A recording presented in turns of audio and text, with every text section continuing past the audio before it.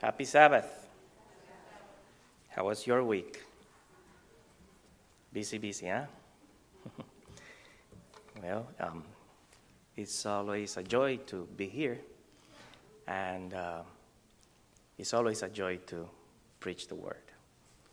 I pray that God is with us as we go through this topic, which is so broad that it's very, very hard to summarize it in 30 minutes in any of the branches that this topic can give us. So, let us pray in order so we can begin. Heavenly Father, be with us and open our minds, and also give us the strength, the courage to practice what you have told us to do. In Jesus' name, amen. You know, the Israelites, and ultimately the Jewish people, they loved their country. They received a promise from God himself that he, God, was going to abide, to live among them, not only in the temple. God's plan was to live there in Zion. He wanted that so hard. And, you know, through all the prophecies, all the prophets giving messages to Israel, they received kind of warnings, then notices of punishments to come, and then hope. And with all those, they created songs that are, you know, in the Old Testament spread out. And those songs was a way to learn the words of the Bible. If there is a good way to learn any Bible verse, it's a song. So you know this. You know, you sing a song with a Bible verse, you will never forget it. Okay? So there's a song that I want to share with you. It's in the Bible, it's in Hebrew, and I want you to sing in Hebrew with me. So please, Harold. Harold is really good. He's very patient. I think, is this working? Okay, I'm going to come here.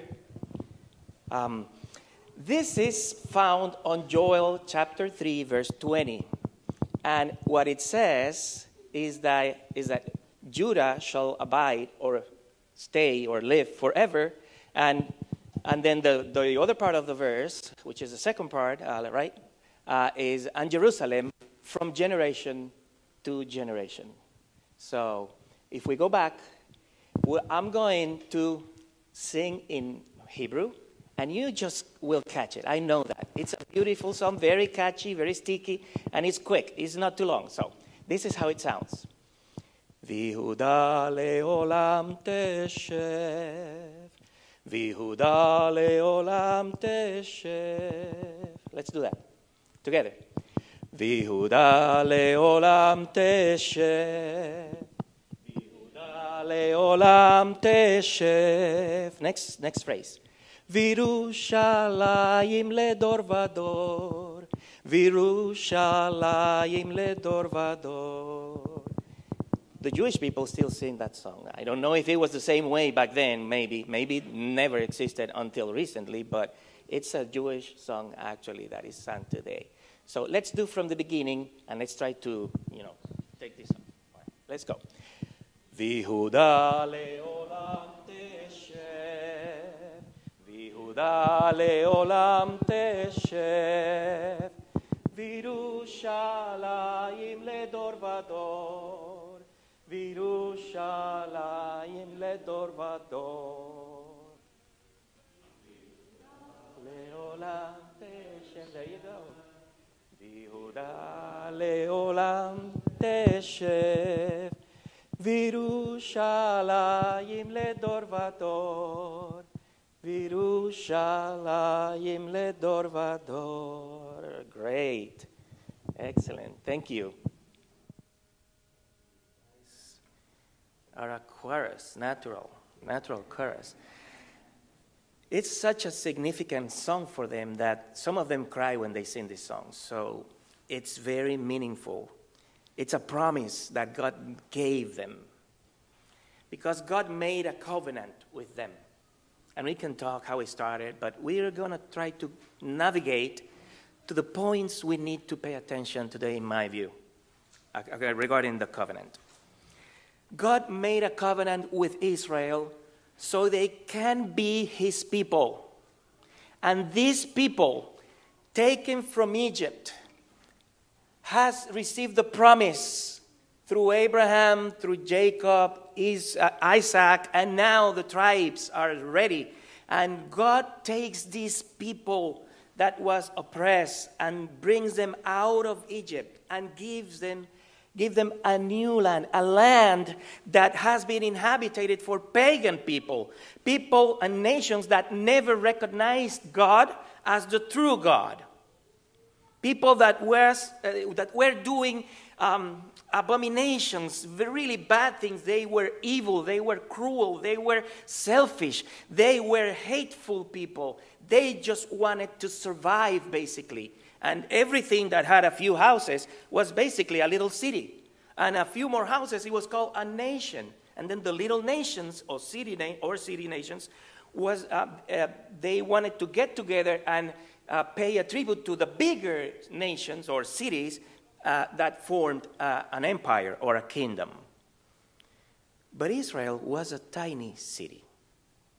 I was talking to a young man this week, and he was asking me, how come Israel had such kind of obsolete, failing laws compared to other bigger nations?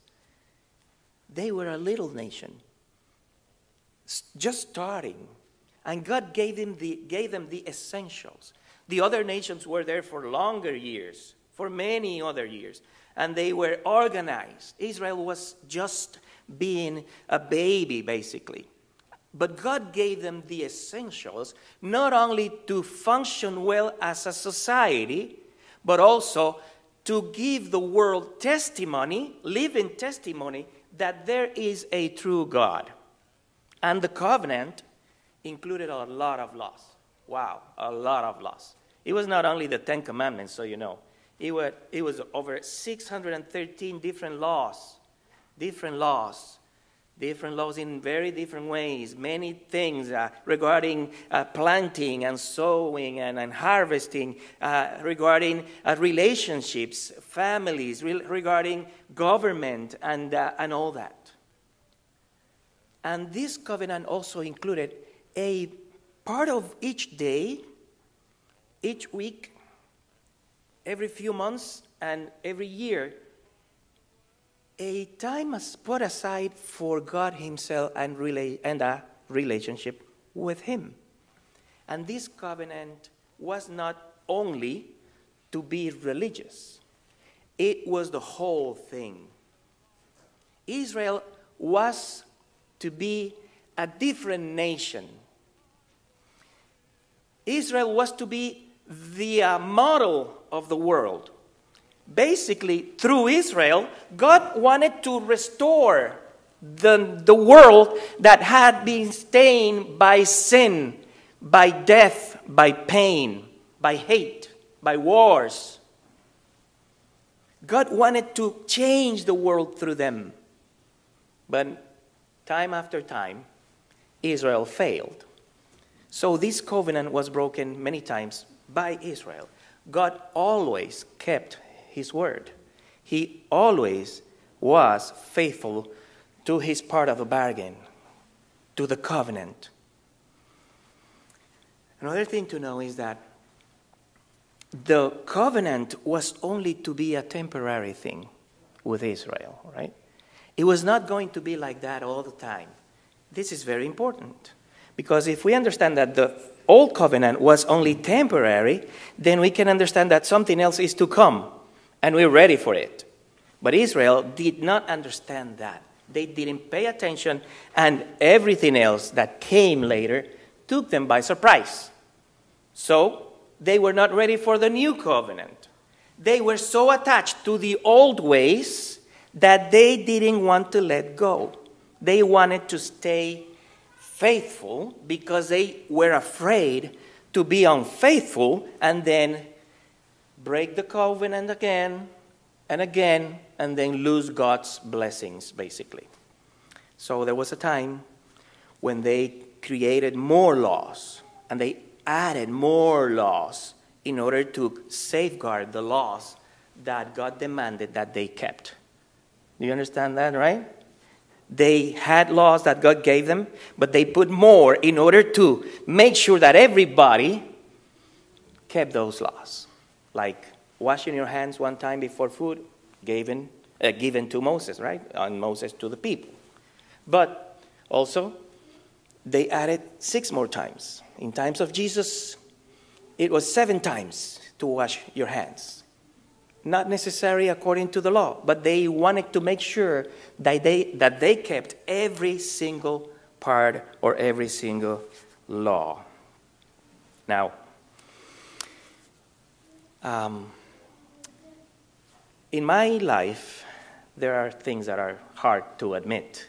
One of them is that my dad does not believe in God. Basically, I should say he is agnostic.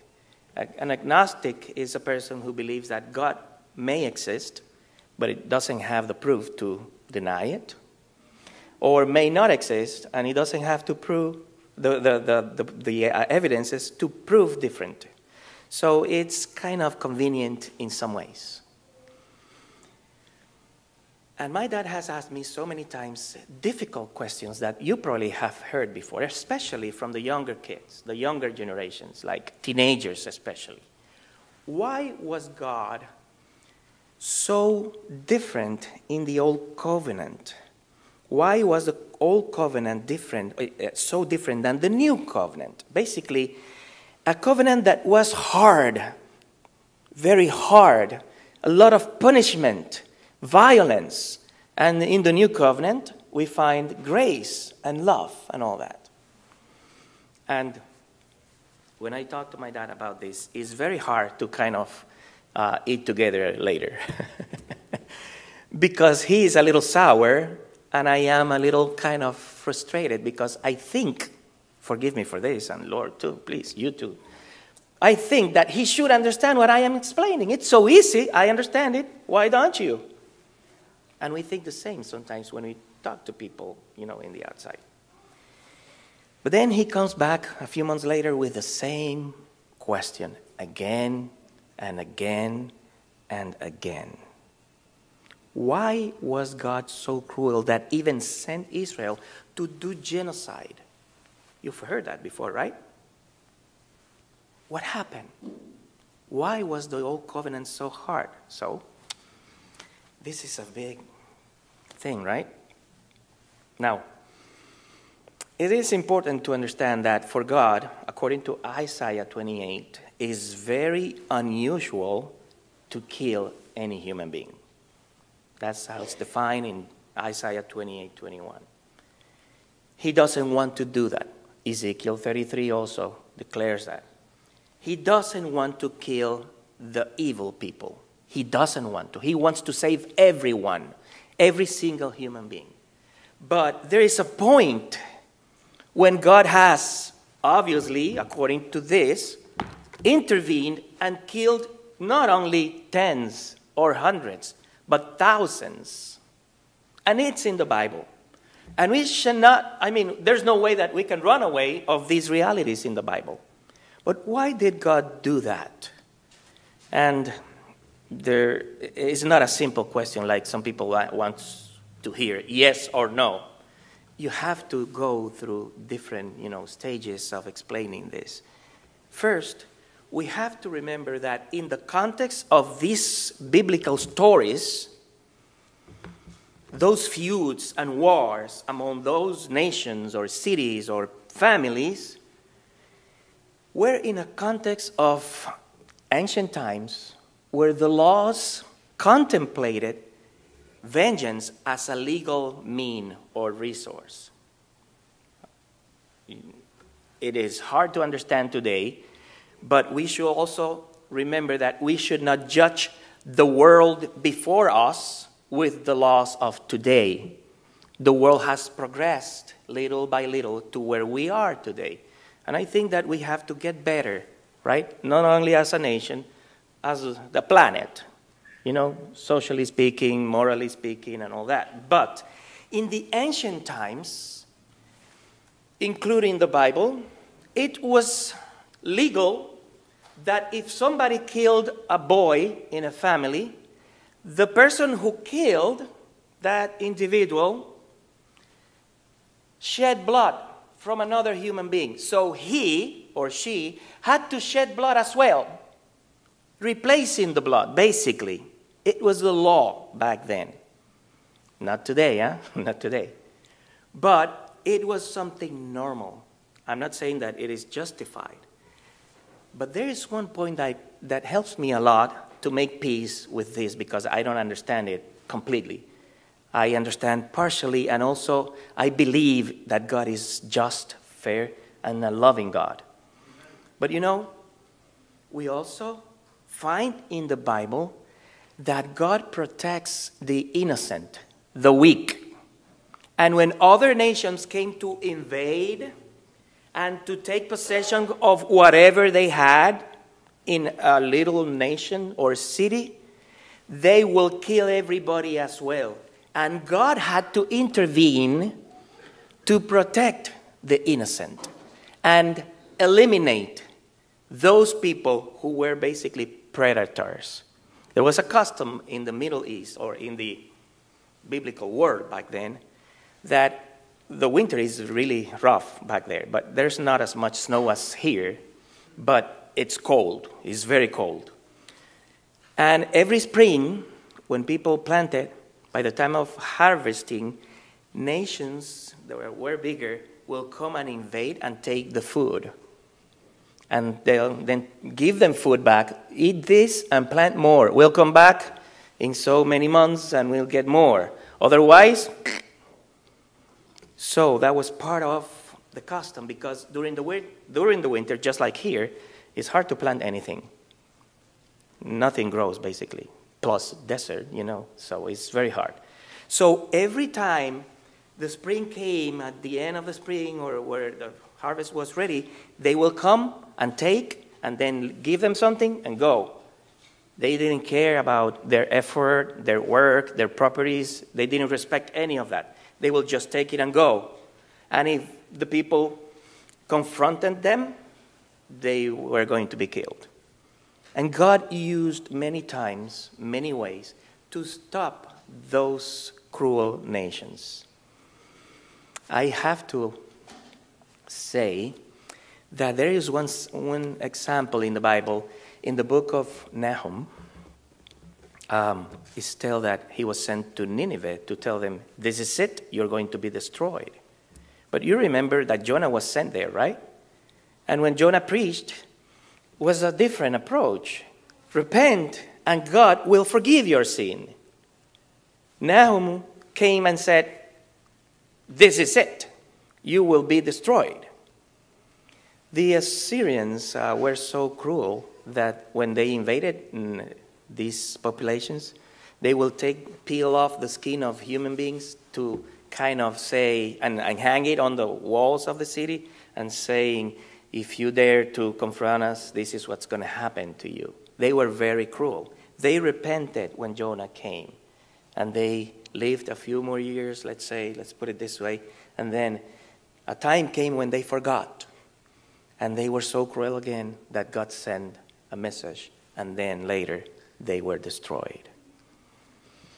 We should ask, why is God requesting a pagan nation to live according to his will, to be merciful and kind, and do not, destroy innocent or weaker people's property or so on and so forth? Why is he sending this message to tell them you're going to be destroyed because you are too cruel?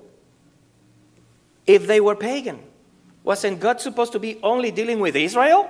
But now he takes time to deal with Nineveh. The point is that God doesn't like that the innocent suffers, or that anybody at all will oppress the innocent, the weak, or take advantage of the weaker or more innocent. God doesn't like that.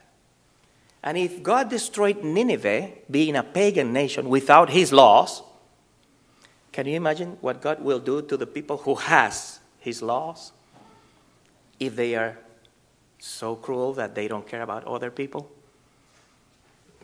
Now, protecting the innocent was part of Jesus' message, remember, in Isaiah 65? I am, the Messiah says, right? The Spirit of God is on me, and I am coming to what? To free those who are in prison, to give sight to the blind, to make the oppressed free, and so on, so forth. This is his first sermon in Nazareth. Jesus is here for that message itself. But now, it is important to understand then that in those times, people just wanted to survive. It's like when this country had the Great Depression in the 1930s. That depression took like 100 years in my country, Dominican Republic. People were starving to death.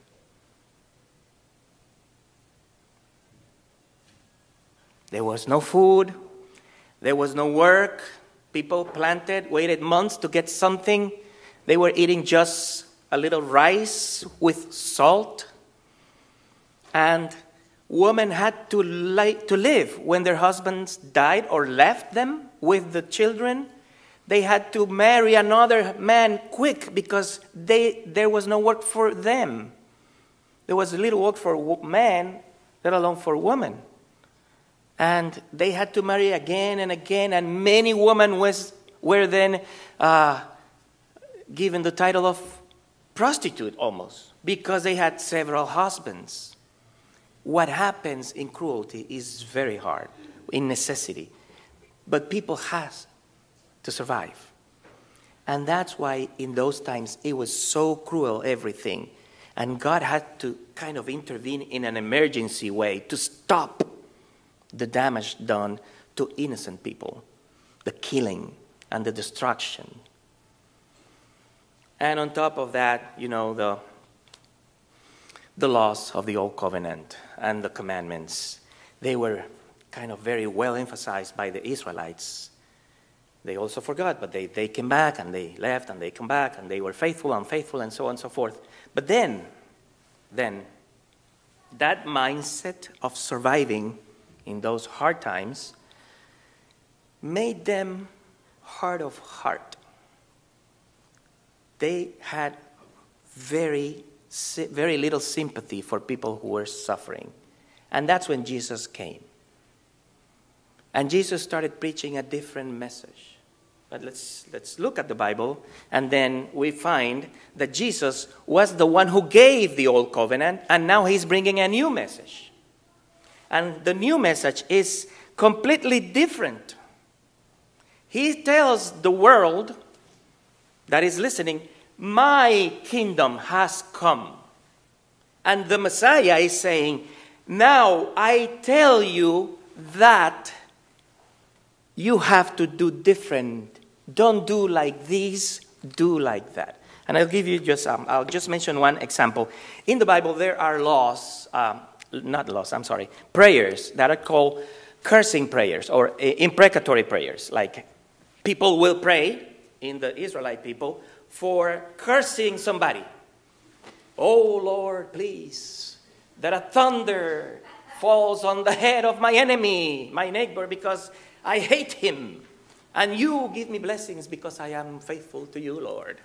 And those are in the book of Psalms a lot. Like Psalms 109 is a very good example of this. You read it and you think, wow, this has happened. There's another psalm mentioning that the children of my enemy are taken by their head and smashed against a rock. Can you believe that? That's in the Bible. But also remember that this poetic language, 1, and 2, is something that used to be normal in the pre-Jesus era, because in those times, the priority was to survive. So people wanted to stay alive. They wanted to be there the next day and have food. So we find those imprecatory prayers or cursing prayers And now, they're still being used. Some people pray that their enemies don't get the job that they probably deserve, or whatever, you know what I mean? Like, it happens. And on a new era and the new covenant and the belief that Jesus brought a loving message or a message of love. On the contrary of those imprecatory or cursing prayers, Jesus taught different, and he came and said, I tell you this, love your enemies. Remember that? You read that in the Bible. And, sorry? Right. And love your enemy. Pray for those who do bad to you. If they persecute you, you know what that means? They run you off your house, basically, to the woods or to the wilderness. And then you leave everything and you run for your life. If you stay, they kill you. So those who persecute you, pray for them. And if they do, you are so blessed because they did that to me also. Jesus said. So you see the contrast between the mindset of the people back then and the mindset that Jesus is trying to establish with the Christians, his followers. He's teaching them, if they ask you to go 1 mile, go a 2nd mile. If they slap you in one side of the face, give them the other face. Yeah, but there's only 2 sides. The third one, So, in a way, we are living in the grace era with some elements of the cruelty era of the old covenant. Let me rephrase that. Not in the old covenant, but the elements that are still, if we apply today, very, very cruel. How could that work? So when we look at the 2 covenants, basically, most Christians today look at the 10 commandments and they say, oh, I'm okay. I'm doing these things. But then they go to the New Testament, and in the New Testament era, here now where we are, there are some people that take the time to have luxury lives, hating others, and doing things that we're not supposed to. And I'm not saying that here is anybody there. I am one of them. We are not perfect, but we are called into a kingdom that is based on love, where there is no hate. I joke a lot with my family, and that including my wife and children, plus my brothers, nephews, and nieces. And I joke a lot. And every time they do a little thing, I go, hey, those don't go to heaven. A little joke that is kind of, hey, you're not going to heaven. Because I just want to kind of mess up, tease a little bit. But truly, truly, truly, if we do not live according to the principles of the new covenant, then we are going to miss it just as well as the Israelite did before. And we are not going to have any kind of participation in the new kingdom, the eternal kingdom of our loving God. So, what do we do? When we look at the old covenant and the new covenant, we have to remember that there is a lot of laws in the old covenant and basically kind of almost no laws in the new covenant. Is that so? Well, I'll tell you this. Jesus was asked, what is the most important commandment in the law? Do you remember that scene, having read that in the Bible? Forgive me for not going to the Bible, but I think we can have this conversation. But, he said, love your God above everything with all your strength, your heart, and mind. And he didn't stop there, but he was asked for one most important commandment. And he said, and the second is similar. What does that mean? Similar, please help me out. Huh? Alike. What does that mean? Alike. Similar. That if the first answer of Jesus is here, the second answer is going to be at the same levels, just as important. He said, the most important commandment is to love God above everything, with all of your strength, mind, and heart. But the second one is just as important. And it is love your neighbor as yourself. And you know what? That is in the Old Testament among the laws that God gave to Israel. Leviticus chapter 19. This is something very important. Because all the laws that they had in the Old Covenant, Jesus is now referring as the most important commandment and splits that in two. And then he ends up saying, over these two very things, loving God above everything and the neighbor as yourself, hangs the rest of the law. Man, that sounds like a movie, right? Like announcing a movie. But the rest of the laws, every law that you can find in the Bible rests on these two things. Love God above everything with all of your mind, your strength, your heart, and then your neighbor as yourself. And that is in the Old Covenant. And when he comes, he's announcing the New Covenant. He basically is who makes the New Covenant possible. The Old Covenant was sealed with blood, all the animals and stuff. But the New Covenant was also sealed with blood, Jesus' blood. And allow me to read here on Hebrew, just to kind of refer directly to this verse. Hebrew chapter 8, verse 7. Listen to this. This is amazing. For if that first covenant had been faultless, in other words, if that covenant from the Old Testament was perfect, then no place would have been sought for a second covenant. Because finding fault with them, he says, behold, the days are coming, says the Lord, when I will make a new covenant with the house of Israel and with the house of Judah, not according to the covenant that I made with their fathers in the day when I took them by the hand to lead them out of the land of Egypt, because they did not continue in my covenant, and I disregarded them, says the Lord.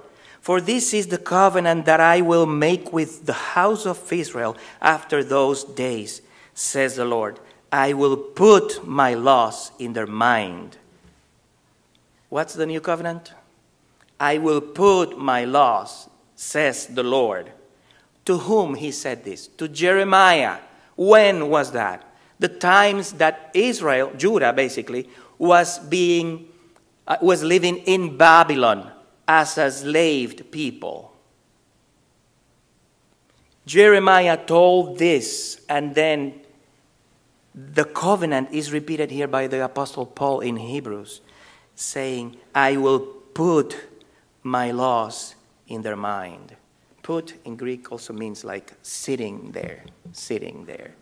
And also, he says, and I will be their God, and they shall be my people. None of them shall teach his neighbor and none his brother, saying, know the Lord here. This is how you know it. For all shall know me, from the least of them to the greatest of them. For I will be merciful to their unrighteousness and their sins and their lawless deeds. I will remember no more. A new covenant. The Lord with Israel wanted them. He wanted Israel to have his laws in their minds. Do you remember reading about Israel and all the ceremonies and all the liturgy and all the temple ceremonial stuff? They had skins tied up to their arms and to their foreheads, and in the doors of their houses they have the mezuzah, and they have to touch it and kiss it, meaning that they remember these verses, that they are thinking about these Bible verses all the time. The purpose was to educate them and write the laws of God in their hearts. And Jesus is coming now to write the laws in our hearts.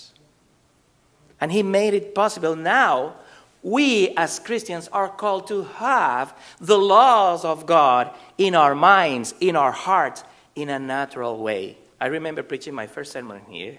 I thought I preached for 1 hour. And somebody did a bad thing and recorded me. And it was 15 minutes, and I couldn't believe it. I was sweating, nervous, you know. It was the first time preaching here years ago. And I preached for only 15 minutes. It was amazing. You know, and I remember that day I preached about the mind of Christ. And I remember Brother Frist approached me and said, that was a very good topic. And I was, wow, after an hour, had to be, right? And I always think the importance of having the mind of Christ. And how can that happen? Because he promised to write his laws in our hearts, in our minds. How does that work? How does that happen? Through his Holy Spirit, he comes to our lives and he puts his love in us. And remember, the law of God summarizes in 2 points. Love to God and love to the other human being. What human being? Not the one you choose. Everyone. Matthew 5 at the end says, if you love those who love you, you do nothing. The Pharisees do that.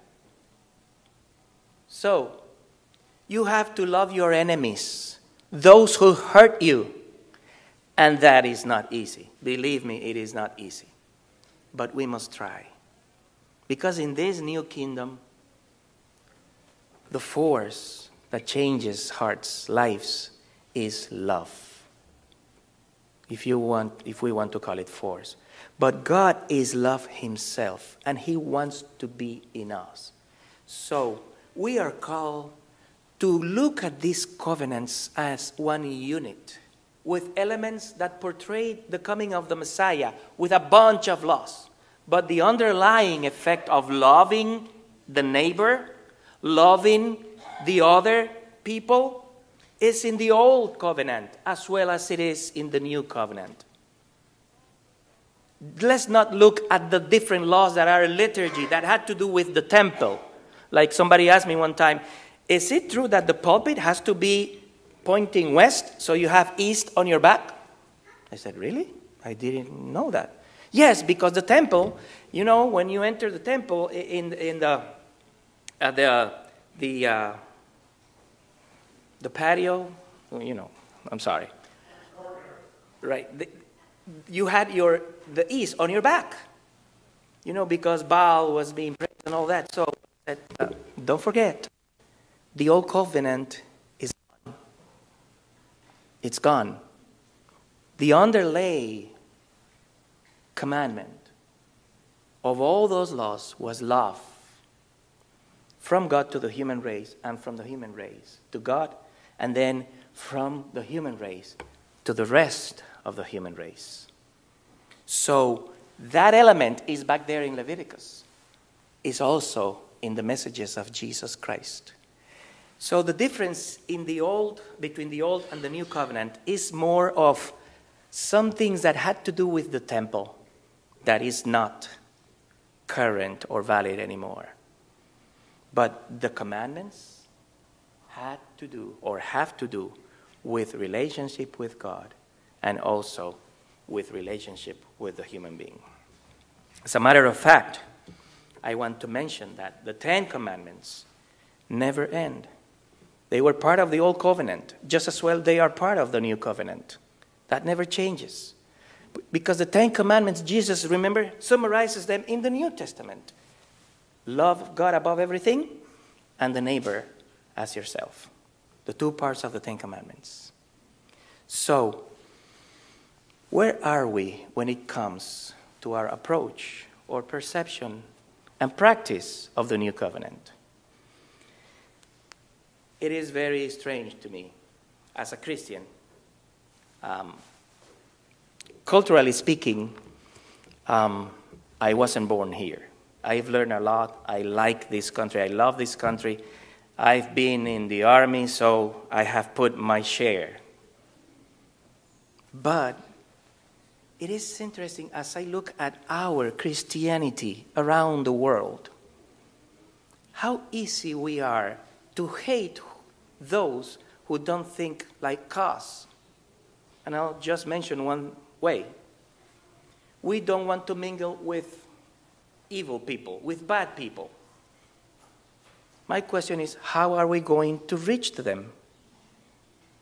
Jesus was accused of being one that always was surrounded by sinners.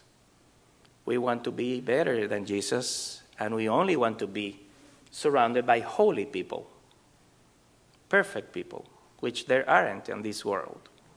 So if we really want to live according to the gospel of Jesus in every way, then we have a calling from him, from Jesus himself.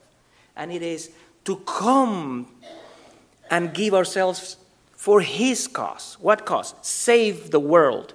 And get out there and get dirty a little bit. It goes away with this action. Soap and water later. And then go back to the field and save more people.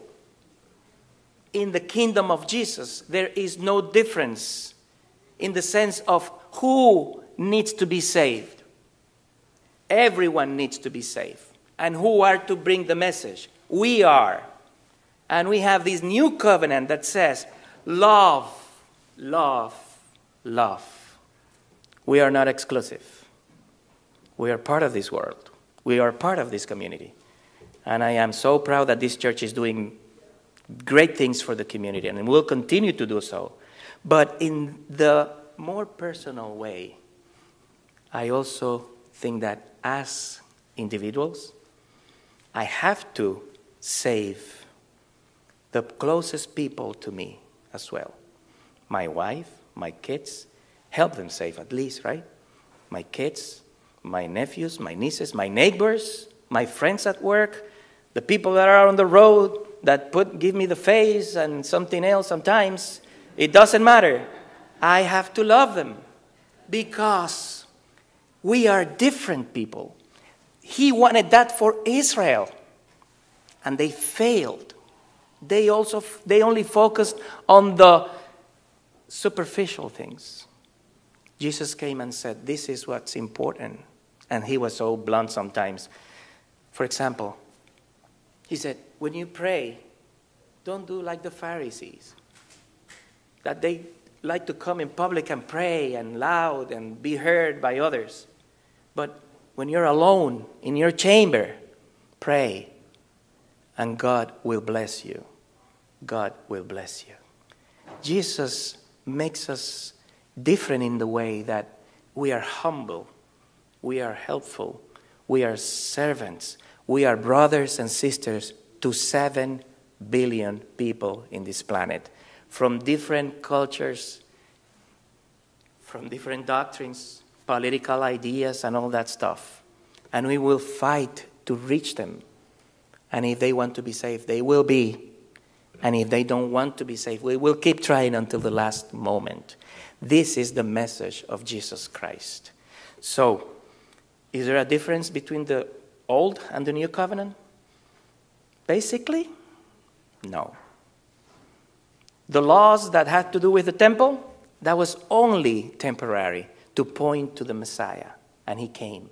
And he gave us the permanent covenant. This new covenant that he has made with his followers is here to stay. So I pray that we as Christians, we all learn to listen to Jesus and pay attention to his life and reproduce his actions. May God bless you.